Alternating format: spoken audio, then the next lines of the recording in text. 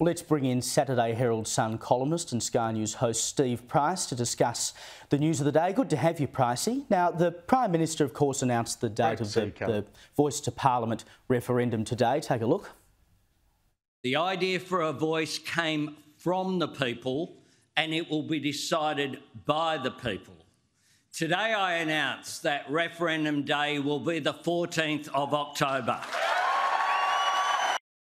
Now, we all knew this was coming, but I think one of the most interesting things today, former Prime Minister Malcolm Turnbull announced that he was going to go against the line of the party he once led, and he will be campaigning for yes. This is a very important moment, and this is a time when we should bend the arc of history a little further in the direction of justice by voting yes. It's a great sartorial look, the T-shirt over the collared shirt, but when he was asked why he's campaigning for yes now, when in 2017 his government voted against holding the referendum, he said it was because he didn't think it would succeed back then. Take a look. My government did not support the proposal when it was presented in 2017.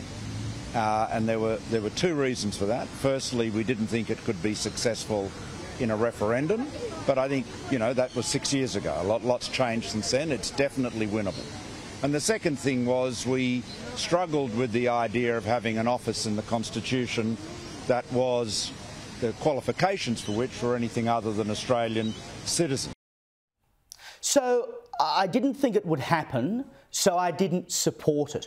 Whatever happened to principles, Pricey? Well, exactly, Caleb. Great to be with you. And the word he left out there was one of the reasons I gave back in 2017. He didn't think the idea of a voice was desirable. I mean, we can't beat Malcolm, can we? I mean, I'm watching Sky there today and I'm thinking like you. Anthony Albanese wakes up in his Adelaide hotel room. He turns on Sky and sees Malcolm Turnbull with a yes T-shirt on, standing outside the El Alamein fountain in King's Cross, saying he's going to vote yes on the day that Anthony Albanese is going to do his big set piece to announce the date. I mean, the television in the hotel room would be broken for a start.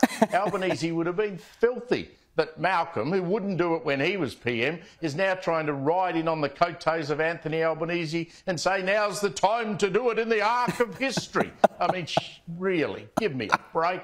Well, what we're forgetting is, of course,